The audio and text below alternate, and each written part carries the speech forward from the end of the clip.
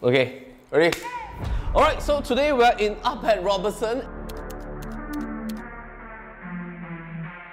If this is the address that you'll be hunting for in the District 9 locale, 7.2 meters loft space, 2-bed plus study, 1119 square feet layout. We have 7 units here that's available, developer CDL. Let's have a deep dive on Up at Robertson. Follow me.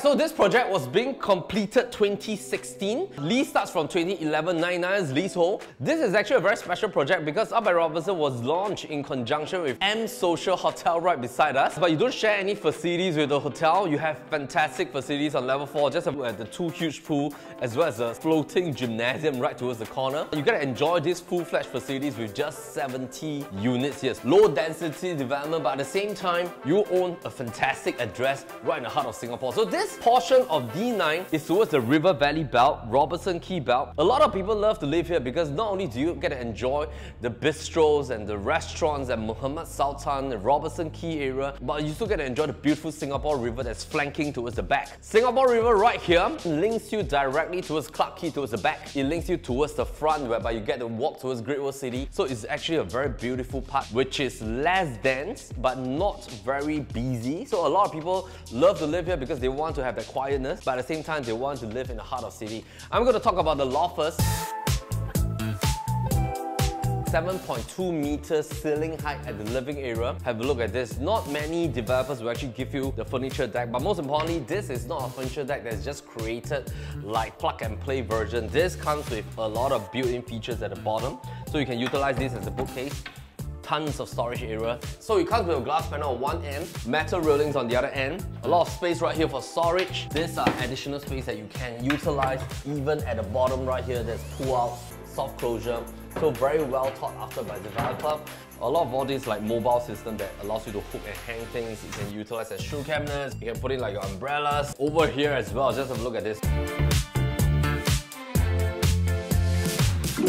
Of course, if you're wondering, what is so unique about loft? Now, number one, if you look at the entire site distribution and stack layout, there are normal units here, 1 plus study, 1 bedder, 2 bedders. If you look at some of these L portions right here, these are the unique loft spaces that you get to see. And this is one of the units that I'm standing in. Most of the penthouses at the top, these are the only units with the high loft space. Because of the fact that there's no more like duplex with a roof terrace or triplexes, most developers would then leave only the top level units to have that high ceiling loft space. The rest of the units are all normal units. So this belongs to one of the era that you still get a chance to own a unit with this cathedral effect. Because you are not front facing towards the major Robertson or River Valley Road, you don't get a lot of road noise. It's just a small 1-lane street at the bottom area. Now, let me just show you upstairs first. Furniture deck has already been provided for you. Furniture decks usually occupies about 5 square meters. The unique feature is that here you have your own dedicated window towards the side. This of course is an ID treatment over here, allow you to see what you can potentially do. This is like a Murphy bed system. Most people utilize this like kids play zone if you have children. It can be like a bookcase area where you can come up here, do your quiet study.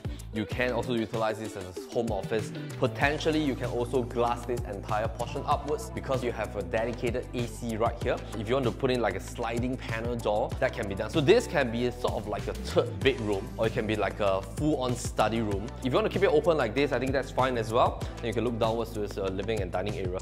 Let us head downstairs. Kitchen is well thought after with a lot of storage space on both directions. Towards this main panel here, you already have the top and bottom. It comes with a full-on oven. European brands, Reginald sink. You have your own washer cum dryer right at the bottom here. You also have like pull-outs here that allows you to put in all your cutleries. Little mini connecting island over here. You also have top storages towards this direction. I love the thoughtfulness that you have this little panel here for like a breakfast table zoning.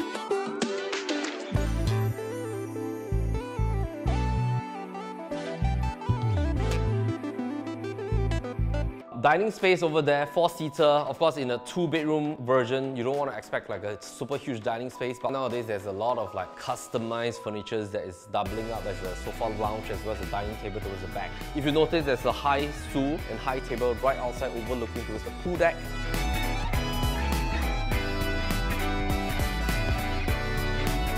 And over here, this is like an ID treatment function for you to visualize swivel kind of TV console panel, but if you want to build a full panel, that is possible as well. This is actually like a dual system that allows you to open up an entire space if you want to use it as like a hosting area, or you want to utilize this as open study. So this is actually the second bedroom that has like a doubling effect. It comes with a Murphy bed already given, mini wardrobe space right towards this direction. Of course, there's a cabinet there for you to store in this sliding panel as well. So if you want to keep it closed all the time, that's also perfect. Smaller room that allows you to put in a single bed. If you're wondering how much is the loft space at the top, there's about 20 odd square meters, about 270 square feet at the top. So living it with the entire floor plate at the bottom, about 800 plus square feet including the balcony. So this home is asking for 2.4 million negotiable. One thing that you need to do as a home buyer in today's market is to look at these 3 components. Very first component is to look at how new launches are faring in the rest of Singapore in 2023. Second component is to look at the resale prices around this area. Third component is to look at how new launches are doing in the same district that you're buying into. So if you were to look at some of the OCR and RCR pricing for new launches 99 years, they're averagely doing between $2,000 to $2,500 per square foot. If you look at Lentor area, it's about $2,000 to $2,200. D15 area, some of the 99s like Grand Dunman, Tembusu Grand, they're averaging at about $2,400 to $2,600. 2005 multiplied by at least 800 square feet, it already crosses the $2 million. If you want to get like a 900 square feet version at 2005 PSF, that will already bring you to close to about $2.2 million. If you look at the OCR zoning, at about 1.8 to 2 mil or about $2.1 million. So nowadays, in order to get like a good size 2-bedder or 2+ study, you are looking at around the $2 million range for a new launch 99 years OCR, RCR zoning. Now, coming back to the new launches that are doing within the 99 years, if you want to compare the District 9 new launches as well as the resale that is ongoing in this zoning, it will then be beneficial to look at the overall quantum price. That means if this home is asking for $2.4 million, what other choices can you get for $2.4 million?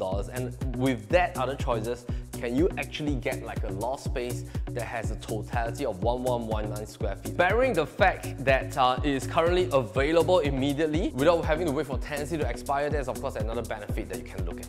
Meantime, let's go to the master room.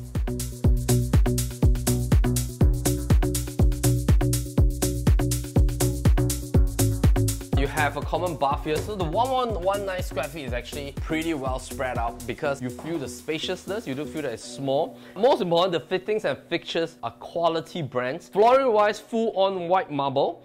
You have 3 panels of wardrobe space. This is a queen, by the way, with 2 side tables. Allows you to go up to king if you want to. Flipping over, you have like a mini study zone area. Very hotel-like kind of ensuite system.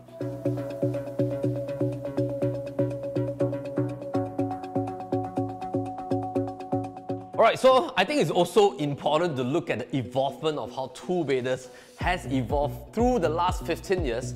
So in the past, if you were to look at some of the older projects, most 2-bedders, there will be at least about 1,002 to 1,003 square feet. Single floor plate, no balcony, or with very little balcony space, but most of the time you had a lot more space within the living area. Those eras was also very popular with split living and dining. So as we evolve, we then move on to like a 800 to 900 square feet version of a 2-bed, 2-bath model. Most of the time, you have like an elongated shape living dining as well as the kitchen zoning, and that is fronting towards a single balcony space. There were also eras whereby you have larger balconies that are spreading from your living, common room as well as your master room. Now we're in the season where 2-bed, 1-bath at about 600 odd square feet, or 2-bed, 2-bath maximizing probably at about 700 square feet, but usually it is not even touching towards the 8 or 900 square feet version unless it's a 2 plus study model.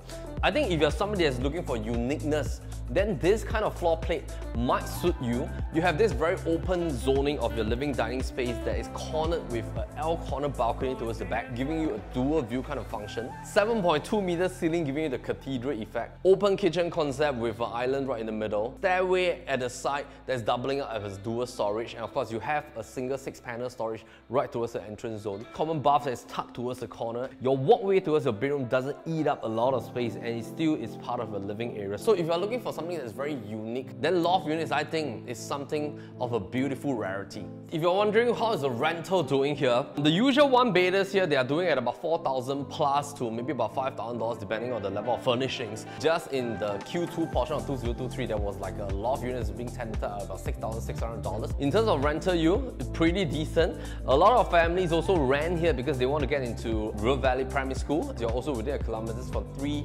MRT stations. So last but not least, if you want to have a look at this place, give Sebastian and Michaela a call. They'll be very happy to arrange a physical viewing appointment for you. The numbers are all right here. Do remember, of course, to subscribe to our Propertylimbrothers social media channels, whether it's on YouTube, Instagram, Facebook, TikTok. And once again, my name is Melvin Lim. Thank you for joining us on this home tour in District 9 at Up Robertson. We'll see you on the next home tour. Cheers.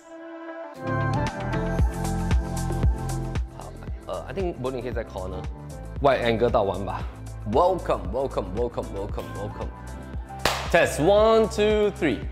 OK， 好。柏林，你帮我从那个门口 glide 出来 ，behind the glass。啊 ，sorry。